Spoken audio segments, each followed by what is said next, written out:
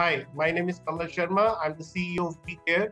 It's an industry consortium on the issue of EPR for plastic waste management.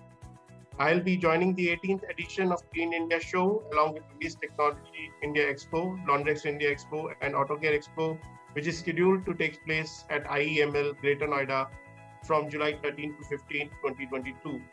I'll be joining the very important topic, I'll be joining the conference, which is themed that sustainable practices, recycling, and circular economy for a new India.